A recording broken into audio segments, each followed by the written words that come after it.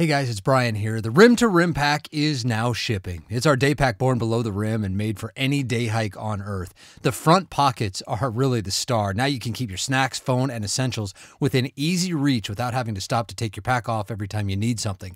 They are just game changers. Find out more and get free shipping now at brightangeloutfitters.com. Sales of the Rim to Rim pack directly support this show and will ensure we keep doing it for a long time to come. At Bright Angel Outfitters, we do it all for the love of the canyon and to help you have your best possible experience below the rim.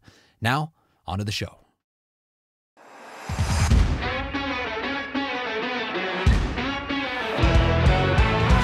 Hey everyone, my name is Brian Special, and this is the Grand Canyon Hiker Dude Show presented by Bright Angel Outfitters.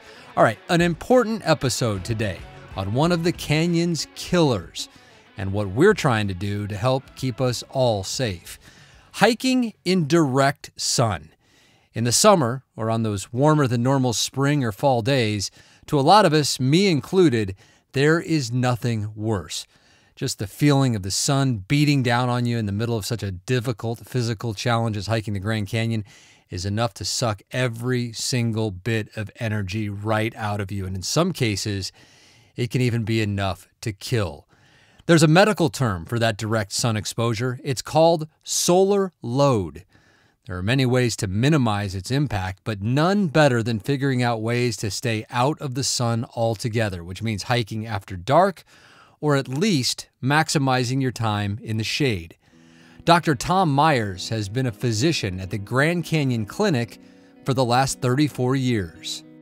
Solar load is it's an interesting phenomenon because when you're out in direct sunlight, especially when it's a really high air temperature, I mean, it feels heavy. I mean, to me, it feels like a chainmail tunic. It feels weighted.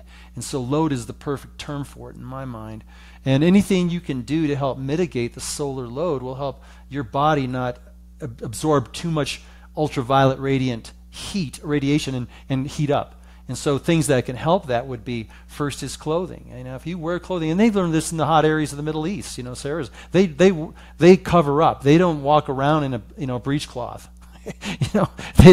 They have their heads covered, they have their bodies covered, and that can reduce some of the solar load. I believe it's like up to almost 20%. The other thing is, if you were to to help also keep the skin cool for a heavy solar load, would be to get yourself wet, have clothing that is breathable. You know, you want stuff that is permeable, that allows for evaporative cooling to get some of that to transfer some of that heat from your skin, from your body out into the air.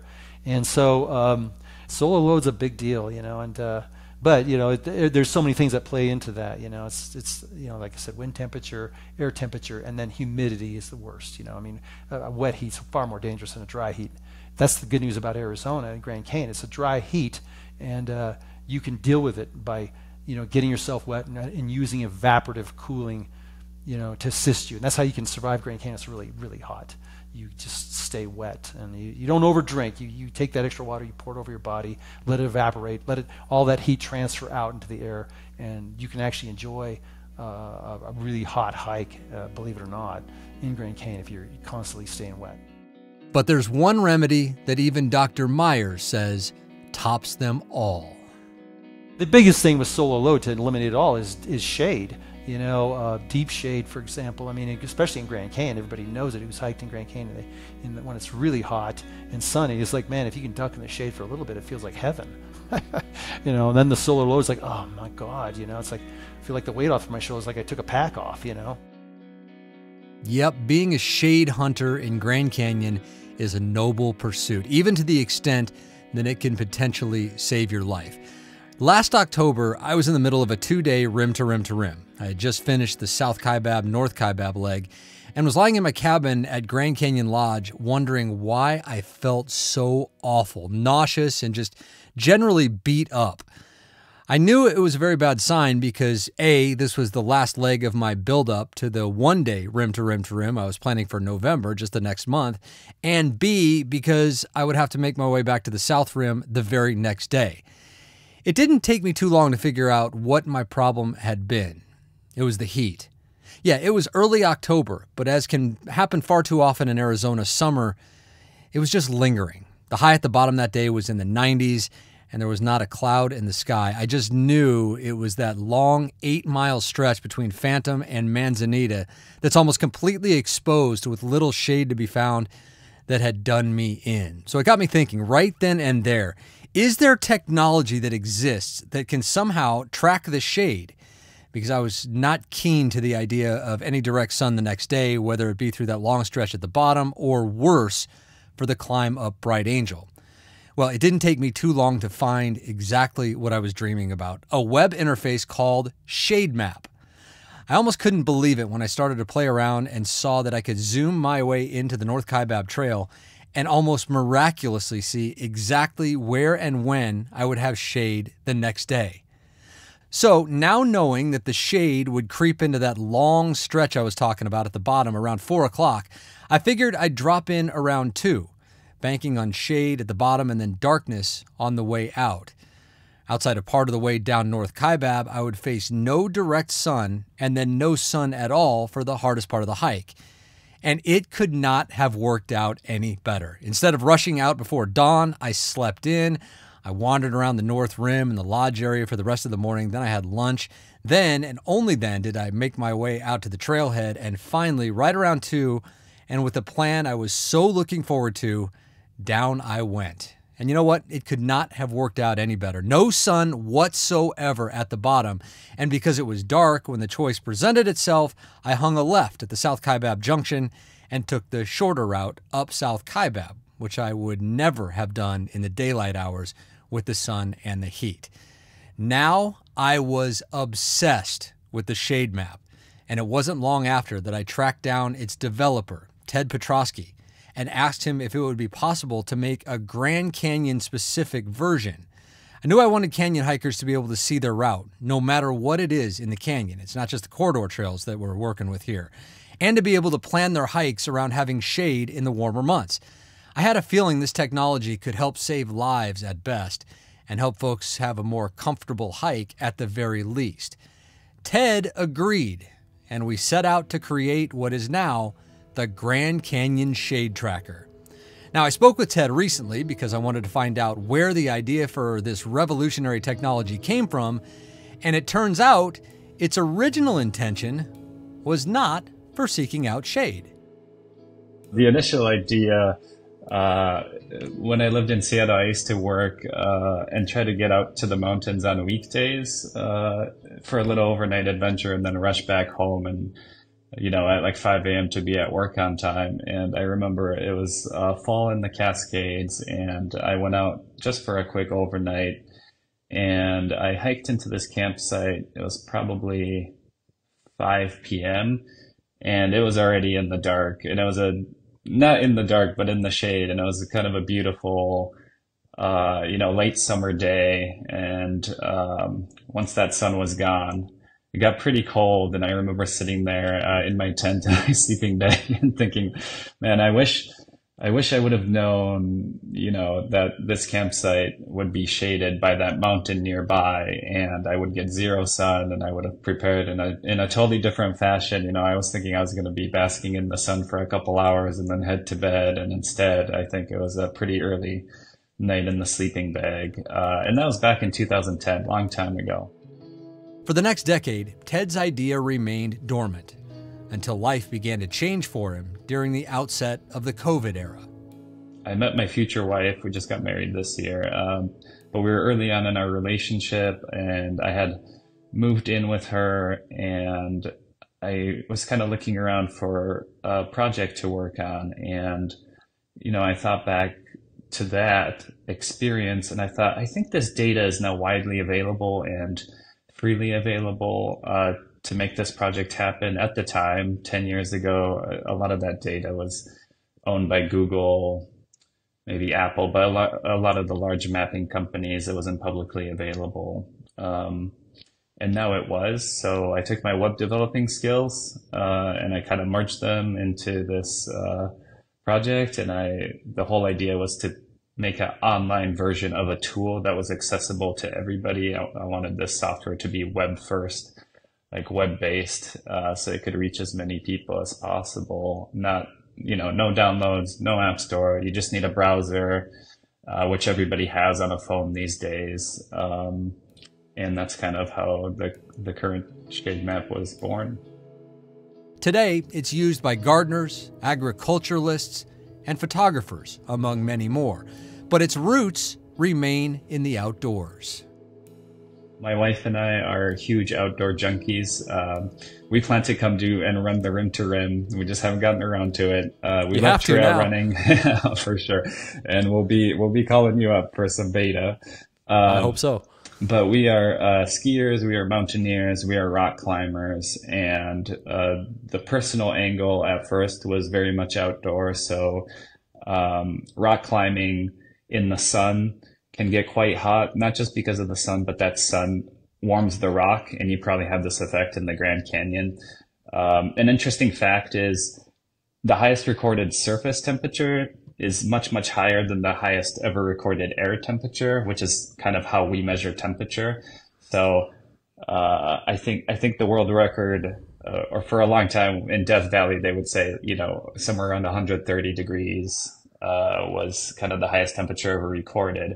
Actually, kind of the rock surface temperature has been recorded much higher, up to like 30 to 50 degrees higher than that. So if you're rock climbing, you definitely want that rock to be in the shade, or you want to know how much sun that rock has had, or it's going to be too hot to touch at times. The shade angle as well. I think when we go out trail running, and this is very pertinent to you in the Grand Canyon, we just want to see how much sun are we going to experience on this route, how much water, how much dehydration, how much, heat exhaustion we will encounter. Like, is this a very sun exposed part of the mountains, or is this a relatively shaded area? And how early do we want to start? And at what times do we want to be where to take advantage of the shade to keep ourselves cool? All right, Ted, so what was your reaction when this crazy dude comes to you a few months ago and says, hey, I want to use your technology and build it specifically for the Grand Canyon,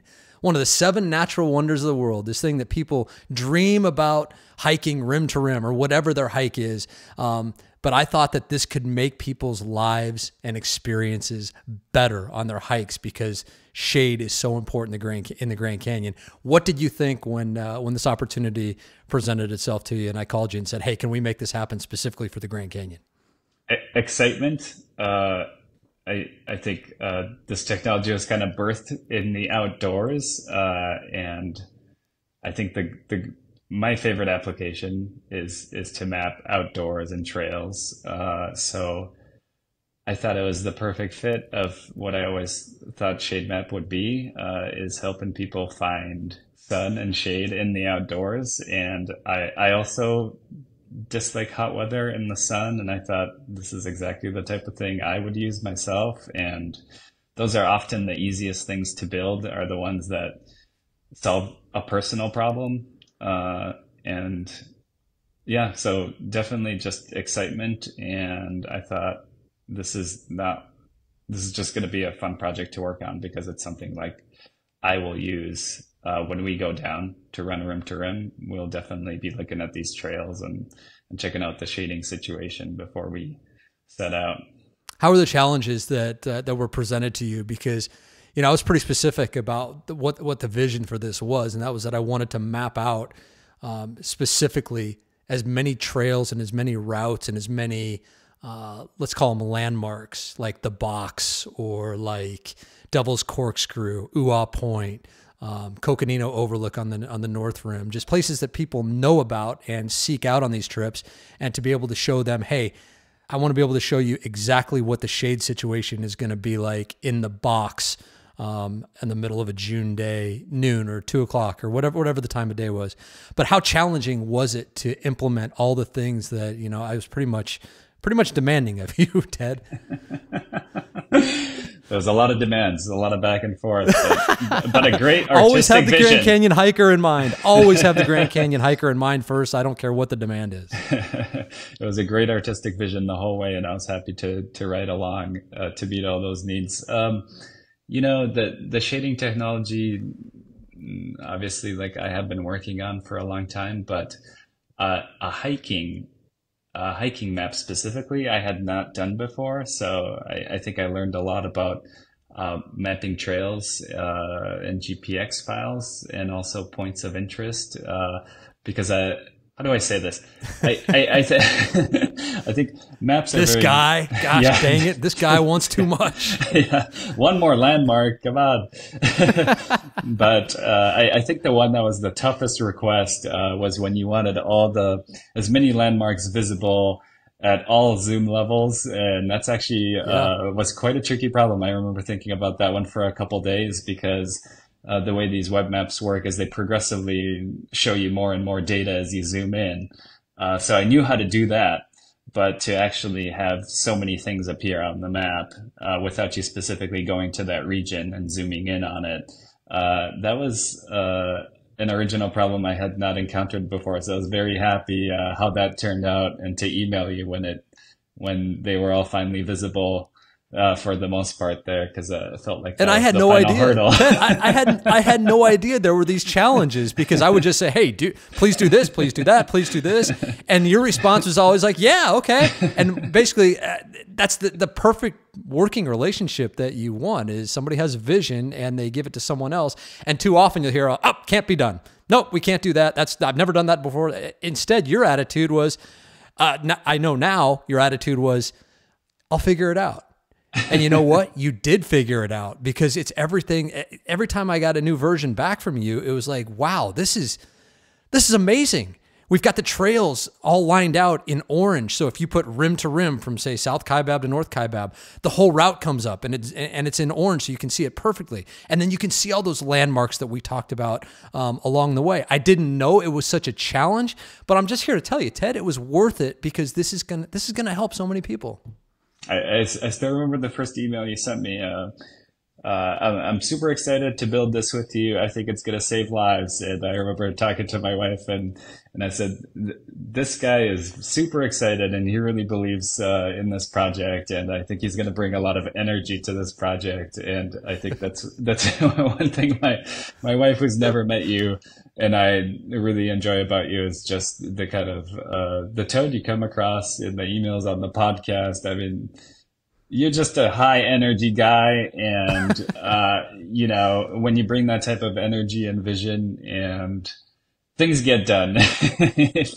I love it. You can rally the troops. You can rally the troops and get them to perform. So I was definitely, some emails you sent, I thought this is going to be harder than others, but I always replied with, yeah, we can do it. Yeah, It might just be a day versus an hour, but we'll get this shipped the way you envision it. We had to infect you with a little canyon craziness, Ted. So I think that was obviously helpful along the way. But now that it's done and it's just this beautiful interface, it's everything that I dreamed that it could be. And we're just entering the warmer months, so I feel like it's just now going to start to catch on, and people are going to recognize what an incredible tool this is, and something that you should use to plan every hike that you do in the canyon. And I know the feedback you're going to get is incredible. And I just wonder how it makes you feel when you've created something like this. This all came from, inside your mind, that started 10 years ago on a camping trip in the Cascades. And now you're helping people who are doing once in a lifetime bucket list hikes in the Grand Canyon have a safer and better experience. I'm just curious how you feel now that this thing is done and ready and live for the world. How does it make you feel that you're going to have that kind of an impact on people's hikes and people's lives ultimately?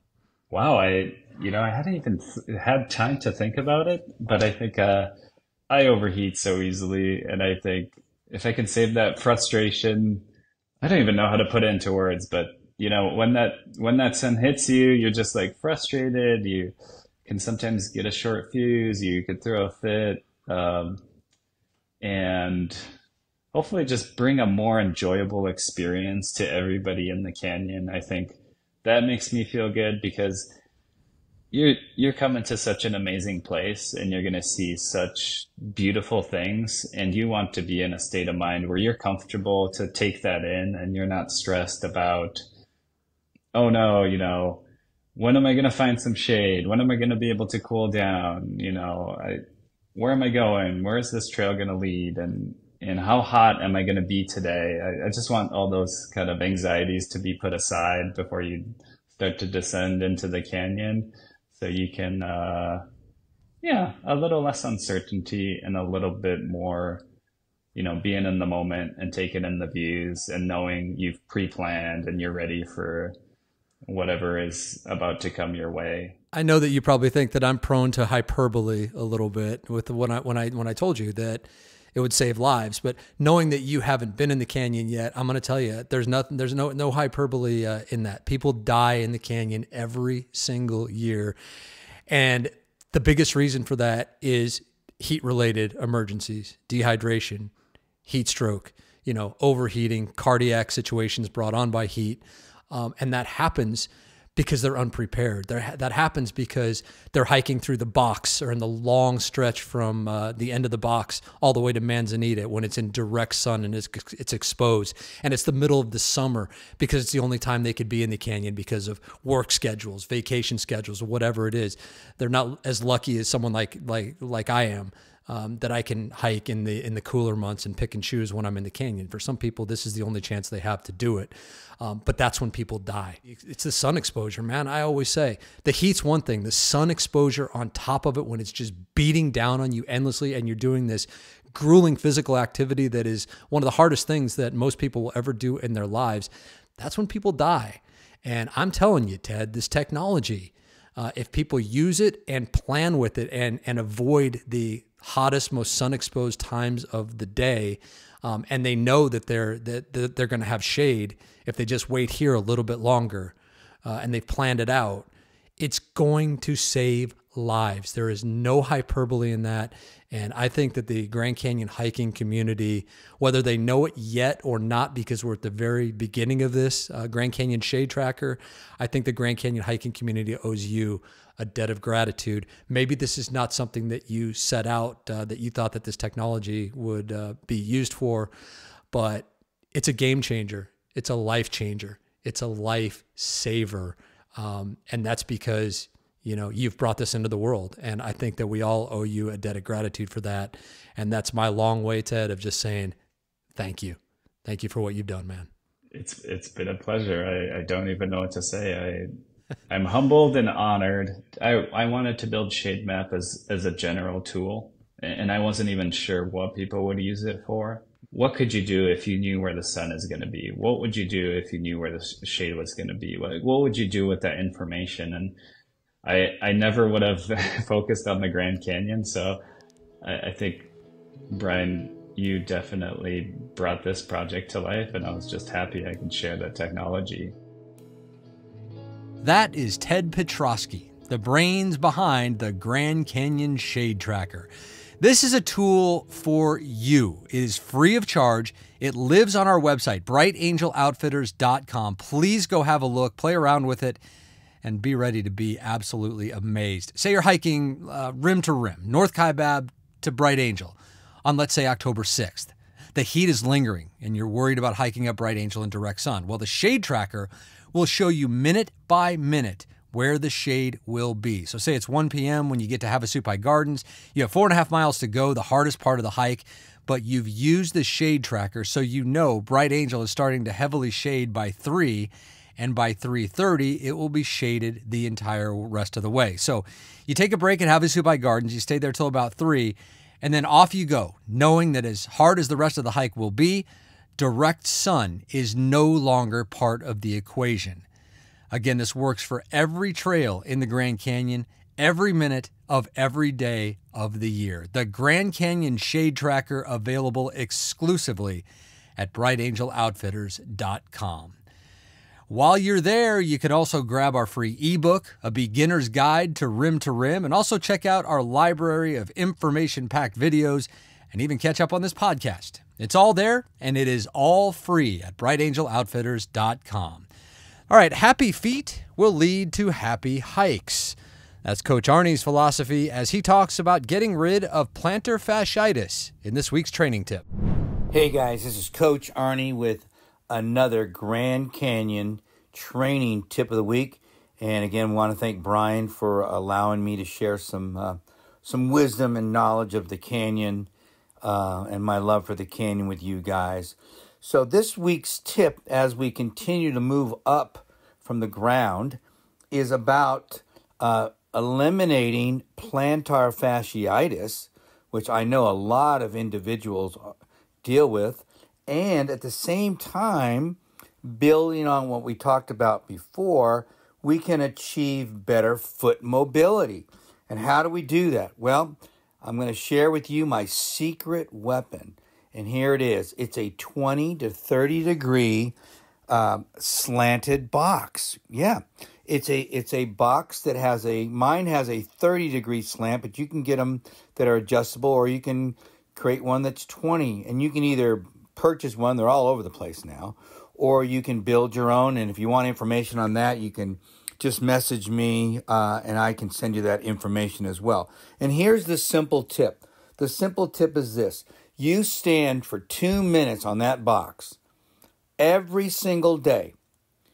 If you stand for 2 minutes with good posture, with your toes up, your heels down as much as you can get them down, I promise you that your plantar fasciitis will go away. Your foot mobility will get better because your ankle range will improve drastically. And it just flat out works. Just do it. Thank me later, okay?